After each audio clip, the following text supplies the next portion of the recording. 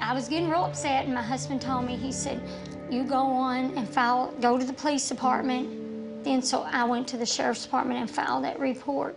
Well, we was actually at the sheriff's department that night, and her ex-husband's son called us and said that he thought he seen her car on the Bluegrass Parkway. Dad, I remember him coming back outside the sheriff's department, and he looked at me and he was like, let's ride down there and check and see if it's hers. I remember coming around the curve right there by that 14-mile marker and seeing her car sitting there, and as soon as we come around the curve, we knew it was hers. And we was nervous because we knew something was wrong for her car to be sitting there and her not be around it.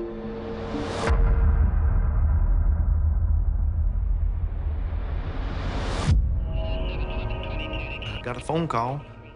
You need to come, you need to come. They found Krystal's car.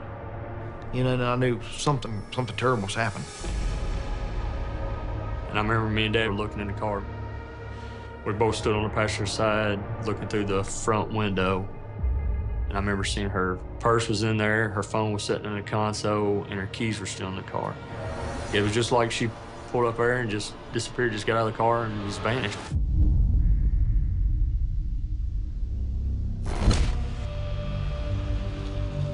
We're just trying to find her. Sherry Ballard fears the worst, as all day Monday she spent searching for her 35-year-old daughter, Krystal Rogers. Ballard, along with dozens of volunteers, are combing the area off of the Bluegrass Parkway outside of Bardstown. On Sunday, that's where family members found her car and all of her belongings inside.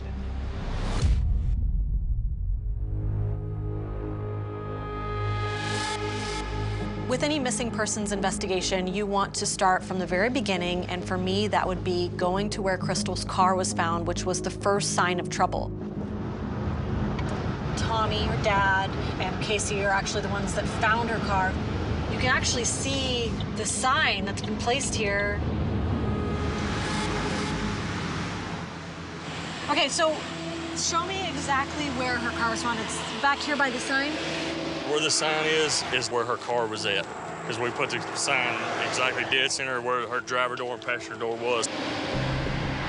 When I see a car pulled over, you immediately think it broke down or a flat tire. I mean, when we pulled up, you could see where the tire was low, and you could see black marks where they come over towards her car. How can you tell a tire's low?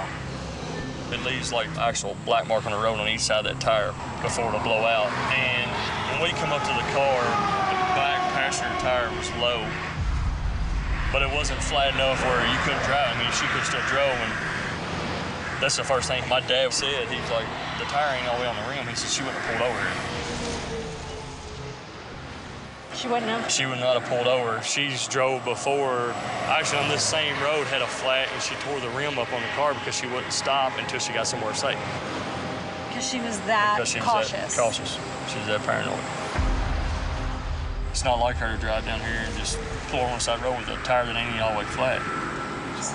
Maybe she did pull over with a flat tire, and someone pulled up right in front of her, behind her, and just took her. Do you think that is a possibility?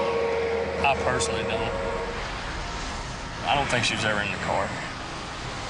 She didn't drive this car here.